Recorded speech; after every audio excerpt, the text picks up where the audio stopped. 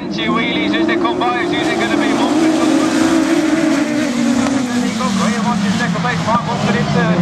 And then we've got, I think it's Scott Holmes looking to make his way through the Nottingham 444. You've got the Spalding 111 of Stephen Smith, and at the back of the field is Leewood 38, Gary Reedy. I was just saying, you know, we've had no DNS in Class 8, and look what Gary does tonight. Right, so it's Gary going to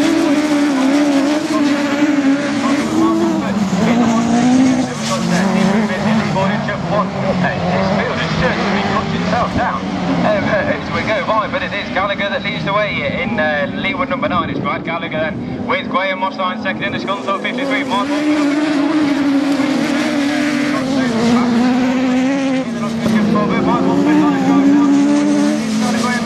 Graham looked to close the door, but Mike wires to that, slipped up the inside in the 160F, but he's straight on the charge. Watch this man in the 160F, because he's on a mission now and he's looking for the first place slot.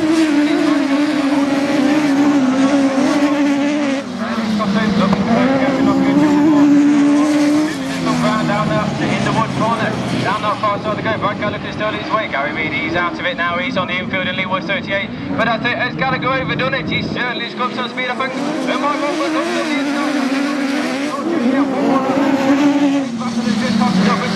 Look for some traction. Got it down to a T, down that far side. Gets the space between them. One more corner to negotiate. This is the corner he's been struggling with in Leewood number 9. Can he get it right this time for another he win? I think he can this time. Leewood number 9. Come on, Mumford in second. Scott Holmes.